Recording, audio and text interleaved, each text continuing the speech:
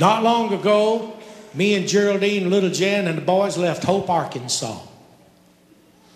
Headed for Houston, Texas, where we're supposed to play the next night.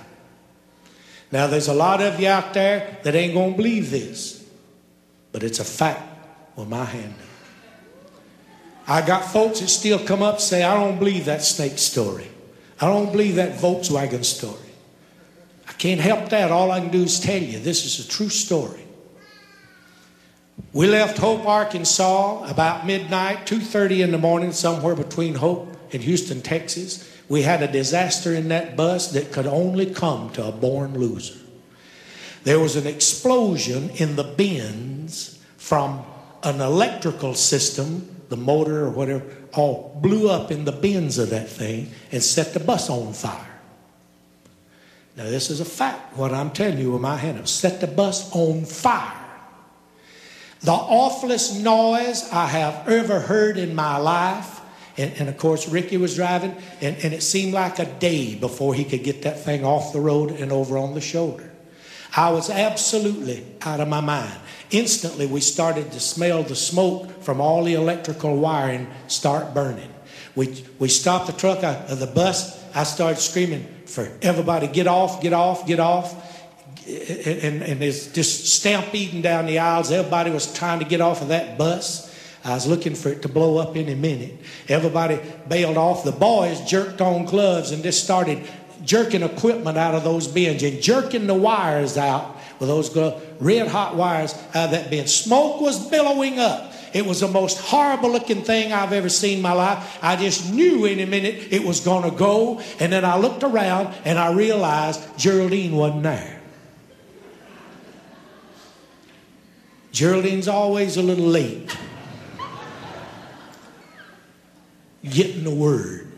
So once you got to realize that everybody else was fighting with everything. My daughter Wendy had given me one of these new kind of fire extinguishers for Christmas, and the boys grabbed that thing and they're spraying it as some kind of gas, you know, that helps put out the fire, and everybody's scared to death. I was scared to death that any minute the boys is going to get overcome with the smoke that's having to run right in the smoke. Any minute they're going to pass out there dead or something, and look around and realize Geraldine was still on that bus. I can't tell you what that done to me. I can't tell you the fear that went through my body.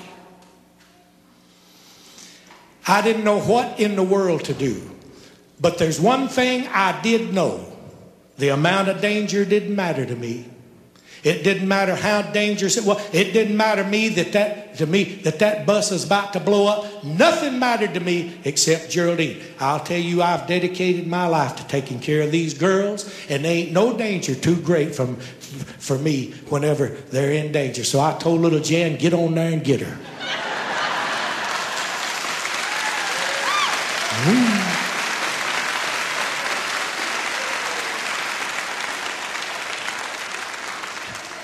Now, you ain't going to believe this. You ain't going to believe this, but all I can do is tell you what happened.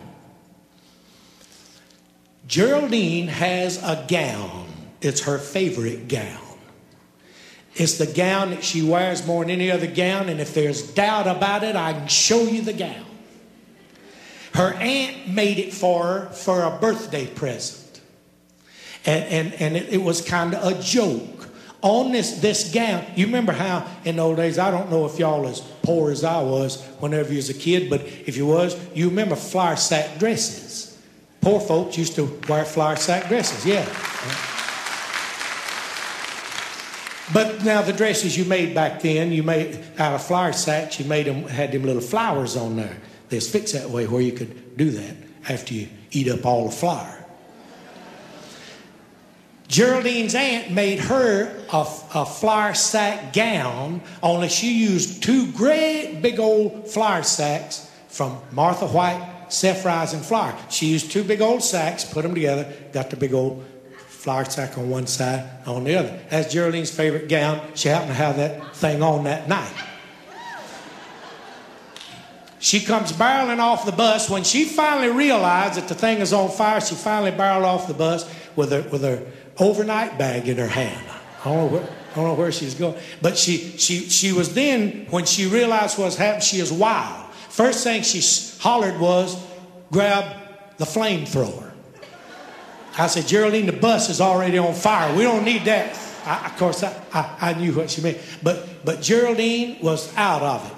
We had that CB radio going as loud as it go, hoping that some of them truck drivers is going to see our dilemma and stop and maybe furnish us with another fire extinguisher. And we had that thing going full blast. I was standing right there by the door telling these boys what to do. Well, my hand up, this is the truth. You don't have to believe it if you don't want to. Tractor trailer comes by. Fellow on the tractor trailer, he's talking to his buddy back down behind him somewhere down the road. So he said, hey, Tupelo. Said, this is Bubba. He said, fact what I'm saying. He said, Tupelo, he said, I'm up here about the 113-mile marker. And he said, you want to kind of ease up here when you get up this far. He said, there's a big old bus up here, look like it's on fire. He said, now the bus is pulled off, so it ain't in the way, don't worry about it.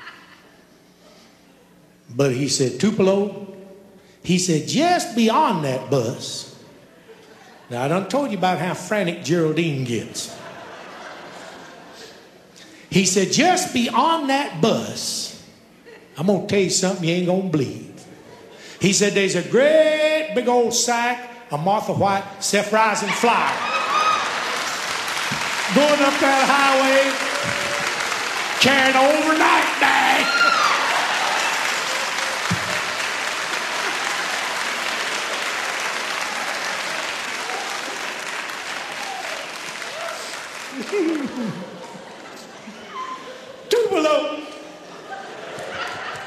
Tupelo said, come back on that, Bubba.